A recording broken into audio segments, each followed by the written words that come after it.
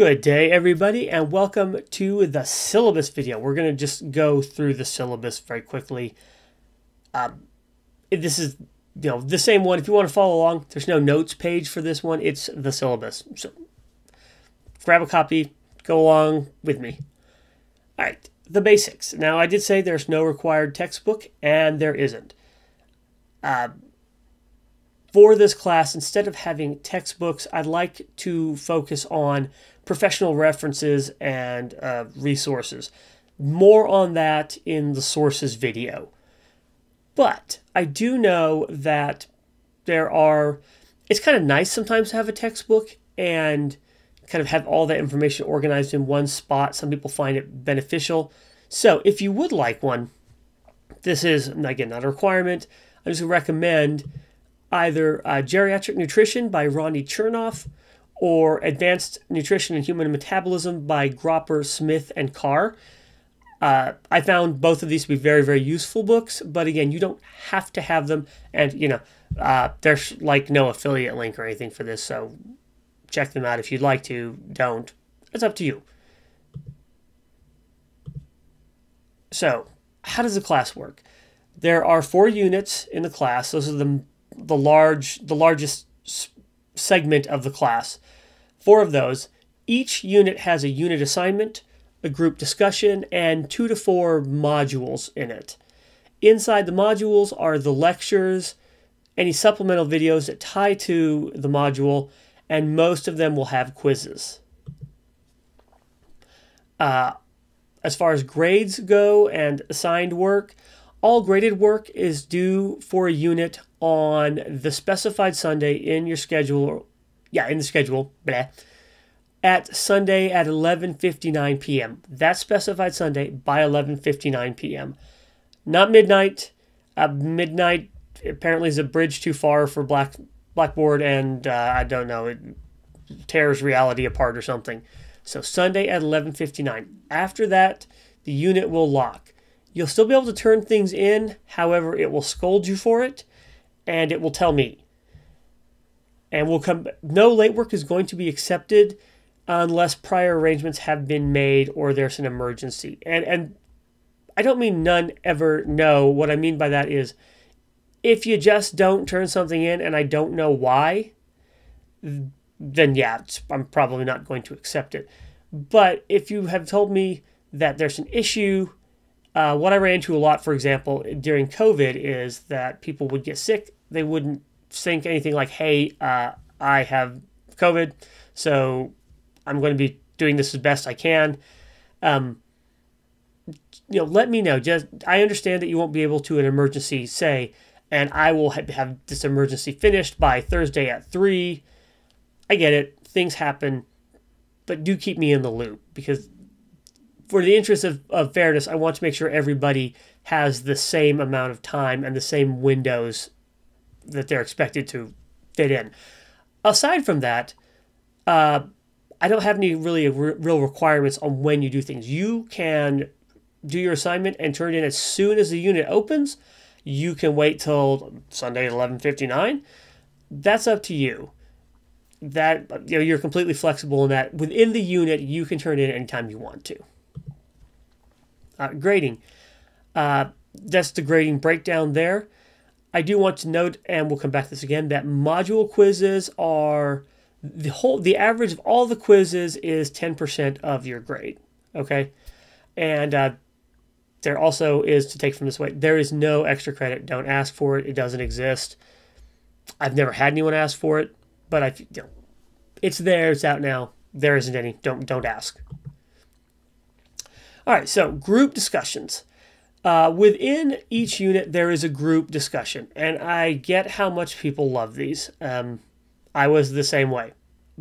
But these group discussions, I'd like you to consider what the questions I'm asking in the group discussions are real open questions. Gerontology is a very young field of study, ironically, and there's a lot of open questions that we don't really have good answers to at the time. All of these questions in the discussions are ones that are being actively discussed in the field right now. What am I looking for in the discussions? You saw those are graded. I'm looking for thoughtful, relevant comments, maintaining a professional, respectful tone. The grade is going to be assessed by participation and involvement. And I'm not going to be in there. I used to be in there, but I felt like I tilted the conversation one way or the other, which makes sense. If you're discussing something, the instructor is in there saying, oh, this is what I think. It's natural to kind of head that direction, and I don't want to, because again, no matter what I feel, it doesn't matter. That is one person's opinion, take on the evidence we have, but these aren't settled topics. So I enjoy having them hashed out, and I want to hear your thoughts on it. Quizzes. Each module will have a quiz, except modules 1 and modules 8. They may be multiple choice, fill in the blank, or matching. If you have a question or concern about it, please ask, whether it's while you're doing it and you ask a question, or if it's after the fact, you're like, I don't understand what that was. I don't get what the question was trying to ask. Let me know. I can always go back in and look at it, explain what the question was about. If you feel like you don't understand why you got something wrong, maybe talk to me about it. The whole point of the quizzes was from previous classes that said, we'd like to have a practice run at this before we do the unit assignment. So this is more about testing your knowledge than anything else. The entire quiz average is 10%. So don't waste definitely ask if you don't understand something, but don't spend a lot of time on a quiz grade on one question trying to get those points. Your time is better spent working on the unit assignment. The unit assignments, speaking of which. Each unit assignment is a case study, and you're going to be asked to do an assessment followed by some short essay questions. The questions and the scenario will vary between units, so don't get too comfortable in them. Make sure you read the questions. They do change. The Nutrition Care Plan project is the final exam for the class. There are different scenarios. You will be randomly assigned a patient with multiple comorbidities. Today's not my day. With multiple comorbidities to assess and follow. These histories will be sent out within Unit 4. If you haven't gotten your patient history by the time it says on the syllabus and the schedule, please contact me, because that means something went wrong. Blackboard doesn't announce when it sent them out. I have told it, I've given it instructions. I have told it to do so. That doesn't mean it will. So if you haven't gotten it, please let me know. Surveys. There will be 3 surveys in the class.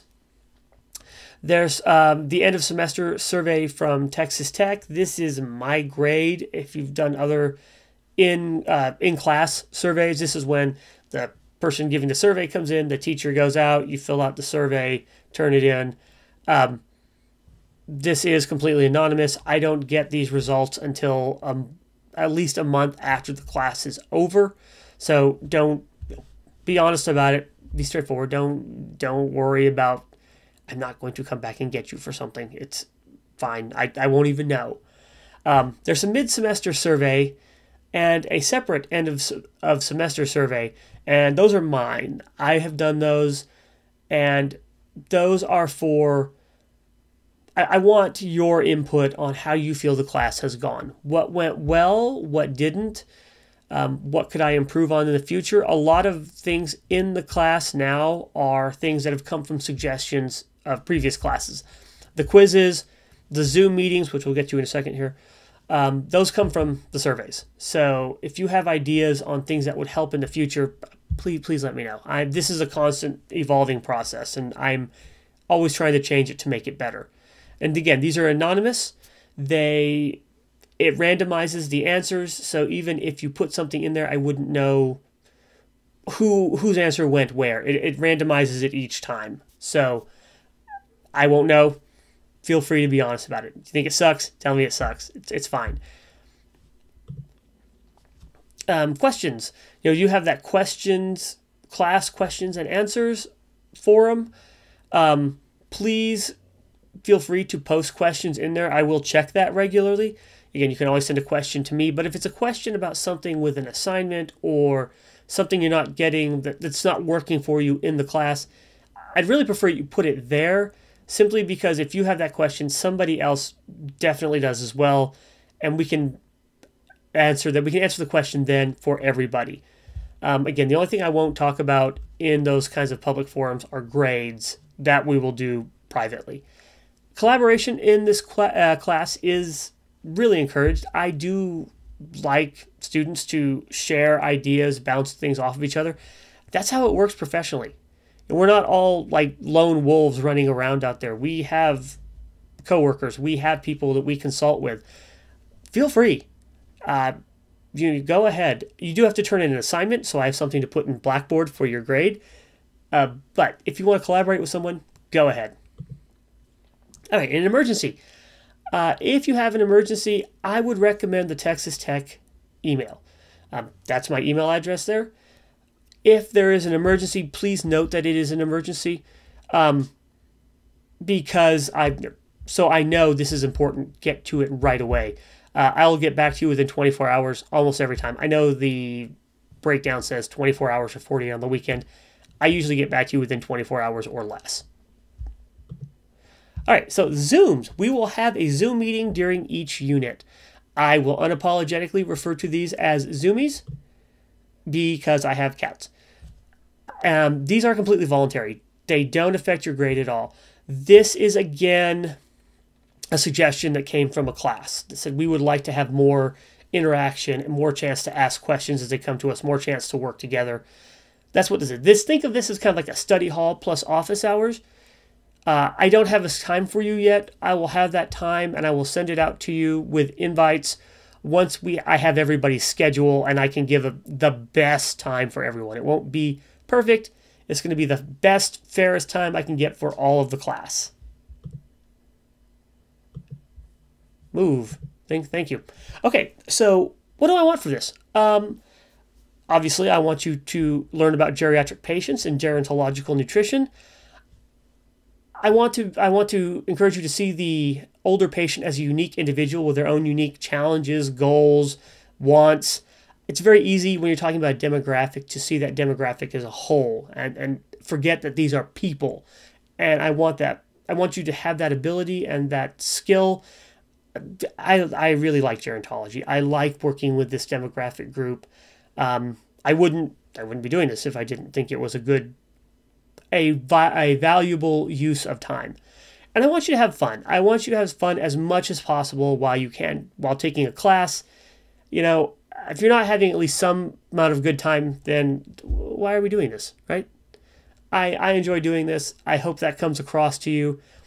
And I hope that you have as good a time as possible while doing it. And guys, that is the syllabus. I will catch you all on the next one. And have a good day. Thanks. Bye. Oh, and yeah, that's right. The national fruit of India is the mango. I almost forgot. All right. You have a good one. See you later. Bye.